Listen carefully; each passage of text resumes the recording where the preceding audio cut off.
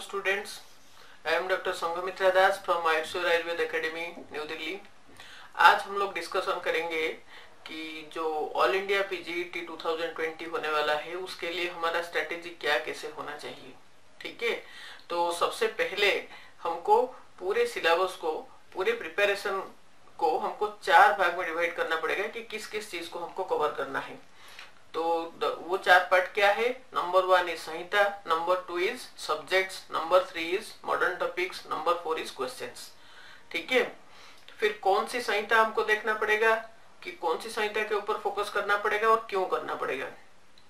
क्योंकि जो भी आप सब्जेक्ट पढ़ोगे, फर्स्ट ईयर से लेके 4th ईयर तक जो भी सब्जेक्ट पढ़े हो, ऑलमोस्ट सारे सब्जेक्ट का जो मूलभूत सिद्धांत है तो ये संहिता में ही प्राप्त होता है। ठीक है, तो इसलिए सबसे पहले हमको संहिता को कवर करना है। और संहिता के अंदर बृहत्त्रयी, लघुत्रयी, काश्यप संहिता, भेल, हरित, योग रत्नाकर, मेनली इतने संहिता को हमको कवर करना है। ठीक है, उसके नेक्स्ट हम जाएंगे सब्जेक्ट में। तो subject starting from first year till 4th year के जितने सब्जेक्ट्स है वो सबको एक जगह में हमको लिखना है। ठीक है, थर्ड इज मॉडर्न। तो मॉडर्न में हमको मिलेगा क्या क्या? मेनली हम उसको 9 पार्ट्स में डिवाइड करेंगे। सबसे ज्यादा क्वेश्चंस आते हैं, जो एक्सपेक्टेड क्वेश्चंस आते हैं, एनाटॉमी, फिजियोलॉजी, फार्माकोलॉजी और सर्जरी, ये 4 से सबसे ज्यादा आते हैं। उसके नेक्स्ट बाकी जो 5 रहे, जैसे कि gynaec obstetrics, paediatrics, pathology, medicine, SPM, इतने। उसके नेक्स्ट ये कवर करने के बाद हम डेली, हमारा शेड्यूल में रहना चाहिए कि हम daily at least 100 to 100 questions face करेंगे। ठीक है, उसके नेक्स्ट हम चलेंगे कि सब्जेक्ट्स हमको कैसे करना है। तो जब आप सब्जेक्ट करोगे तो पहले देखो, सपोज फर्स्ट ईयर में हम पढ़ते हैं एनाटॉमी, तो रचना शरीर। तो रचना शरीर मेनली ये आता है चरक शरीर, सुश्रुत शरीर, अष्टांग शरीर। तो पहले हमको एक बार हम संहिता कवर कर चुके हैं, फिर जब ये सब्जेक्ट को हम उठाएंगे तो उससे पहले और एक बार हमको उसको ओवरलुक करना है। उसके नेक्स्ट हम चलेंगे कि हमारा रचना शरीर के सिलेबस में क्या है, फिर उस चीज को हम पढ़ेंगे।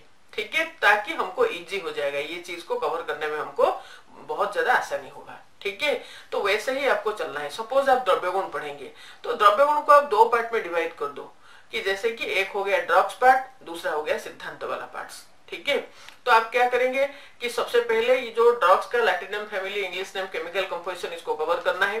उसके नेक्स्ट आपको कि उसके जो सिद्धांत है कि जैसे भाव प्रकाश में क्या कहे द्रव्य गुण के बारे में, चरक सुश्रुत में क्या लिखा है द्रव्य गुण के बारे में, तो वो सारी चीज को देखना है। उसके बाद आप जाएंगे द्रव्य गुण को करने के लिए। ठीक है, ताकि आपको इजी हो जाएगा। उसके नेक्स्ट हम जाएंगे कि क्वेश्चंस। तो क्वेश्चंस आपको डेली करना है। डेली रूटीन में आपका रहना चाहिए कि पूरे समय आप पढ़ेंगे दिन भर, जब बीच में आपको लगेगा कि अभी मेरा ब्रेन कुछ ग्रास्प नहीं कर रहा है, कुछ रिसीव नहीं कर पा रहा है, उसी समय आपको क्वेश्चंस उठाना है। ठीक है, तो जब आप क्वेश्चन करेंगे तो उस समय पहले आप एक टाइम रखो कि मुझे 1 घंटे में इतने क्वेश्चंस करना है, या 100 क्वेश्चन है तो मुझे इसको 90 मिनट्स में करना है। ठीक है, तो 90 मिनट्स में 100 क्वेश्चंस आप उसको ऑनेस्टली करो, उसी समय के अंदर उसको करो। करने के बाद आप उसको काउंट करो कि कितना आपका गलत हो रहा है, कितने क्वेश्चन आप छोड़ रहे हो। ये 2 चीज को देखो, कितने गलत है और कितने आप छोड़ रहे हो। तो ये गलत है या छोड़ रहे हो तो ये क्यों?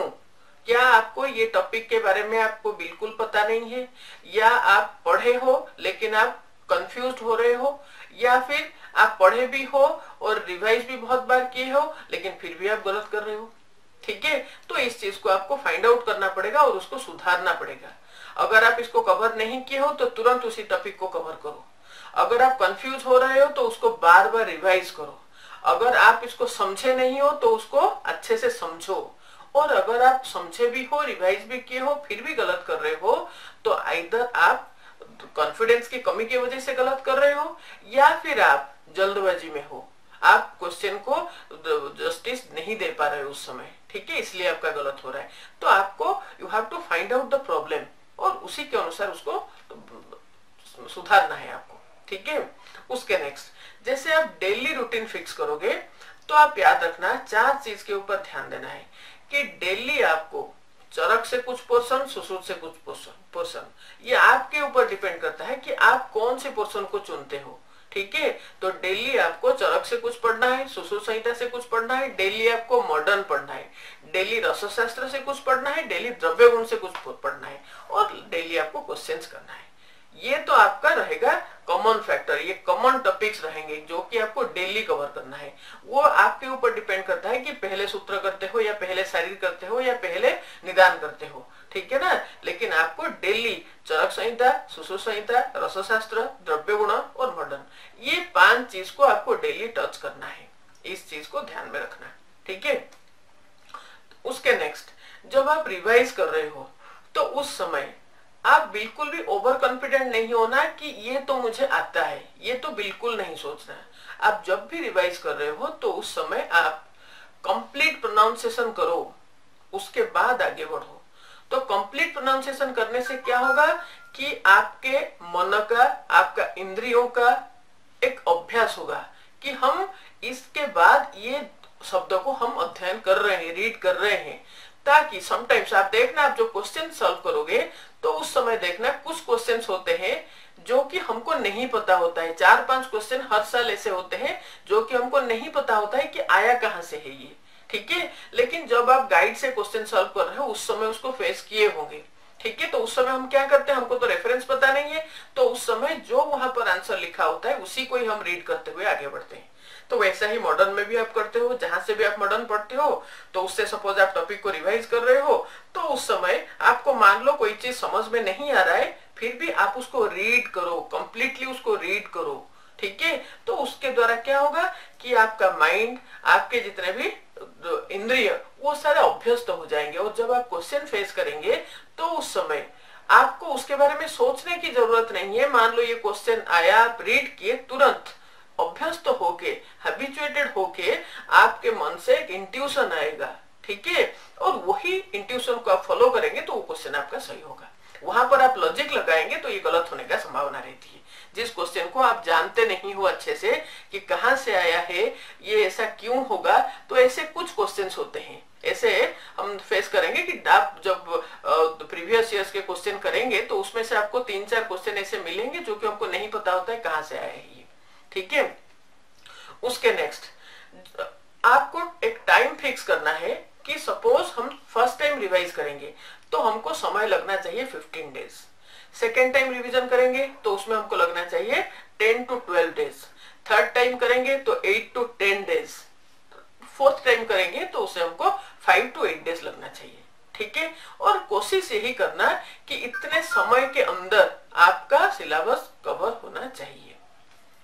ठीक है, उसके नेक्स्ट थिंग, ऐसा नहीं होना चाहिए कि आपने रखे हैं कि मुझे 4 घंटे में चरक सूत्रों को कवर करना है, मुझे 4 घंटे में चरक चिकित्सा को कवर करना है, और आप पूरे 4 घंटे बैठे हो और आपका चरक का 10 अध्याय तक ही पहुंचे हो। ऐसा होना नहीं चाहिए। ठीक है, तो आपको घड़ी के साथ आप जब भी पढ़ने बैठ रहे हो तो उस समय घड़ी पहन के ही बैठो, और पढ़ते समय बार बार समय को देखो। ठीक है, ताकि आप समय के अनुसार चलो, आप जो टाइम फिक्स किए हो उसी टाइम के अनुसार आपका सब्जेक्ट कवर होना चाहिए। ठीक है, थर्ड थिंग कि जब आप थर्ड टाइम रिवाइज कर रहे हो तो उस समय आप क्या करोगे, आप कंपैरेटिव करते हुए चलो। ठीक है, कंपैरेटिव मींस सपोज आप शरीर पढ़ रहे हो, सुश्रुत शरीर पढ़े तो सुश्रुत शरीर पढ़ने के बाद तुरंत चरक शरीर पढ़ो, तुरंत अष्टांगोदय शरीर पढ़ो। ठीक है, ताकि आपको बहुत अच्छे से ब्रेन के अंदर सेव हो जाएगा कि इस संदर्भ में, इस विषय के बारे में चरक ने ये बताया, सुश्रुत ये बता रहे हैं, अष्टांगोदय ये बता रहे हैं। ठीक है, सपोज आप चरक सूत्रस्थान का 27 अध्याय जब पढ़ रहे हो तो उसी दिन ही 27 अध्याय खत्म करने के बाद आप पढ़ो सुश्रुत सूत्र का 45-46। आप जब चरक का महाकषाय पढ़ रहे हो तो उसी समय पढ़ो सुश्रुत का गण वाला अध्याय। ठीक है, तो क्या होगा, ऑलरेडी आप 2-3 बार पढ़ चुके हो, तो अब जब रिवीजन करते समय इसको आप पढ़ रहे हो, आपका और पक्का हो जाएगा कि कैसे हम इसको, ये चरक और सुश्रुत का महाकषाय और गण में ये कैसे सिमिलर है, कैसे ये डिफरेंट है। ठीक है, उसके नेक्स्ट, जब आप क्वेश्चन कर रहे हो तो उस समय मेक श्योर, पहले एक प्रतिज्ञा करो कि मुझे इजी क्वेश्चन को गलत नहीं करना है। जब तक हम इजी क्वेश्चन गलत करते रहेंगे तब तक हमारा सिलेक्शन अनिश्चित है। हम नहीं कह सकते कि हमारा सिलेक्शन निश्चित होगा, ये नहीं कह सकते हम। सबसे पहले ये अभ्यास को हमको छोड़ना पड़ेगा।